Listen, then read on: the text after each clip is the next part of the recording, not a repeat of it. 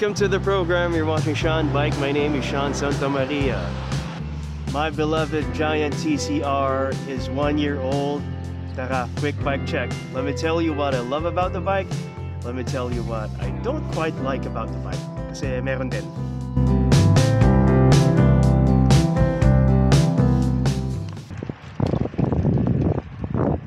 So let me start by saying that the Giant TCR is one of my dream bikes. One of my low-key dream bikes. Low-key kasi hindi naman ito Pinarello dogma status, no? Diba? Hindi naman ito bomb orbis status. It's a Giant. Readily available, low price point. Transcendental, no? Ibig sabihin, across generations, across genders, across social classes. One thing that attracted me talaga to the Giant TCR was the shape, the geometry. It's just the sexiest bike around.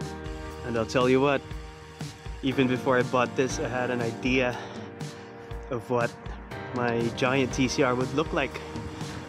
I already built the bike in my head even before owning it. Eh, ganun naman, di ba? Na nasa isip ko na yung parts, the way it's gonna look, profile niya, the color, and ito yung resulta, no? This is the look that I had in mind, and I've achieved it. Nung binili ko yung bike last year, vinalag ko siya, no? Yung that day, from purchase to going to the shop directly, right after purchase to buy the parts. You might have seen that episode. Now let me refresh you guys, because that's kind of instrumental to this whole story here that I'm about to tell you. Yung stock version nito is just plain and boring, no? Manipis yung rims, mataas yung stem, mahinang klase yung rotors. Basic eh. It's a basic 105, although 105D ay ito na, no?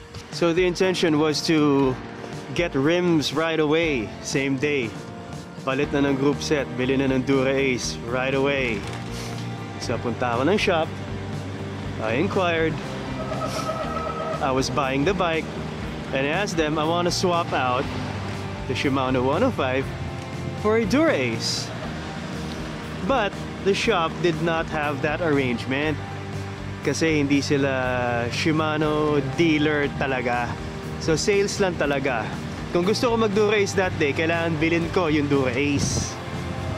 Tanggalin ko yung 105, tapos ako bahala magbenta. Ayoko na ganun setup. Gusto ko swap kasi it's just easier that way, di ba? So okay, hindi mo na pwede mag-DuraAce. I bought the rims. So these are Zip 404 Firecrests. And these are the rims that I wanted talaga. I wanted Zips because Zip fan ako. In fact, yung Linsky ko, lahat ng parts nun Zip. Tiwala ako sa Zip. Bukod sa maganda, hindi rin siya ganun kamahal. Pero hindi rin nagkulang sa look and prestige. So you get a good deal with Zips talaga. So I got the 404 Firecrests installed na kagad. I had to change the tires also. I couldn't use the basic Giant branded tires. Also changed the rotors. Yung rotors kasi na nakakabit sa stock rims, 6-bolt pa siya. And obviously my Zips are center lock. So I got a pair of Ultegra rotors. Stop by the bike shop. Tumutunog na yung front brakes ko. We're gonna have to replace the brake pads. These are the old ones. Ubos na rin.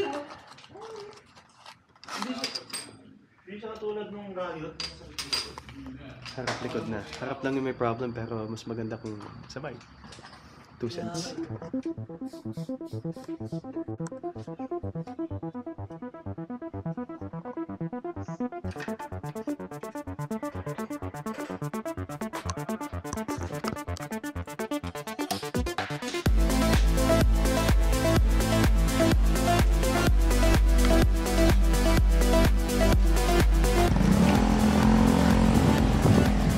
Sarap ng feeling ng bagong brake pads. The bike feels new. Galing lang ang timing ng palit natin ng brake pads today sa anniversary. It just goes to show na itong bike na to, gamit na gamit yan. And I bought this bike to be a daily driver, na top quality climber, pang downhill na, syempre akit ka, bababa ka, mauupod talaga ang brakes mo. Ginamit talaga itong bike na to. And as I mentioned, I wanted an all-around banger na top quality. And this is what we have with my Giant TCR. Palit brake pads, harap likod. Feels like a fresh bike sa totoo lang. Laki na nagagawa ng mga little things like that. One of the first long, meaningful adventures I've had with my Giant TCR was the Baguio ride. RCC Escape yon, early in 2024. That was a 3-day adventure sa Baguio. Akyatan, natural. Inikot namin ng Baguio. Kabundukan. It was so much fun. Unang subok ng reliability ng Giant TCR. I did a recon ride before, no? Pero that's, I did a recon ride before the actual 3-day ride. Pero 1 day lang yon. Doon pa lang, ayos na eh. Tapos no 3-day ride talaga siya na nasubukan. Hindi tayo pinahiya ng Giant TCR natin. Another adventure we've gone on was the 300-kilometer ride. Nag-ODAX tayo, to ginapit natin. And I'm thankful for the saddle. Yung saddle pala natin is stock. Stock na Giant approach. And as you know, kapag endurance riding, comfort is everything. When I first rode the bike, na-feel ko na kaagad, this saddle is for keeps. Yan, dinala tayo niyan across 300 kilometers. I wanna go back to the story nung DuraAce dapat, no? So umuwi ako that day na hindi naka-DuraAce, pero nakabit ko yung zips ko, no? So hindi naka-DuraAce. Bala ko, bumili na DuraAce, benta yung 105. Pero ano, pag uwi ko, hindi ko natiis, ginamit ko kagad yung bike, no? So naging used group set, 105 Di2. Nag-ride ulit ako the next day. Nag-ride ulit ako the day after that. So nagamit yung 105. Naisip ko, maganda naman. Tapos used na. Pinababa ako ng pinababa yung value. And sa totoo lang, hindi pa ako nagpupunta ng shop. Hindi pa ako tumitingin ng DuraAce group set na bibilhin. No? Dahil natuwa na ako sa 105. So ginamit ko na lang ng ginamit until I just decided, sige, I'm gonna keep the 105 setup. Bili na lang ako ng bagong crankset. So I bought this rotor 2-in power na crankset power meter. So a spindle based power meter ito. So it added to the angas look, no? Laki ng pinogi niya, in my opinion. Ilagay na rin tayo ng OSPW. This is Nova Ride na OSPW. Laki nung inangat nung aesthetic niya. And ayan, sunod-sunod na. I bought this zip stem na carbon sa life cycle, of course. This is the SL Speed stem. And I bought, yung bar pala, same day din ang binili ko. I bought a new bar. Kasi ang stock nito was 420. Malaki sa akin ng 420. Ayoko ng ganong ka-wide. Hindi ko rin gusto yung look. So this is a 400. Pero ganito. Alloy bar ito. Alloy bar. It's a Giant contact na alloy. Bakit hindi carbon? Ayoko na masyadong magaang, sa totoo lang. Ayoko na feeling laruan. I wanted it to have a little bit of weight. Gusto ko ng mas may heavy duty feel. Kaya alloy pa rin. It's not a light bike. Una-una, hindi ako weight weenie for this bike. Bang around, all around, all-purpose everyday bike ito eh. So, wala akong pakialam sa weight. Ang technical color nito, I think, is Cold Night. Ganda. Dark blue, midnight blue. And look at the Giant livery, no? outline siya. Hindi siya yung solid na letters. Outline lang. Nakaganda sa look talaga. Pati yung logo sa harap, outline lang din. Bumagay talaga. I'll tell you about one issue na hindi ko nagustuhan. And it has to do with Shimano. So 105 Di2 ito, no? Meron akong issue with the right shifter. Which means this one communicates with the rear derailleur. Look, ha? You see the red light? Diba? This is constantly low bat. Yung shifter battery low bat. Dito yan. Yung coin battery.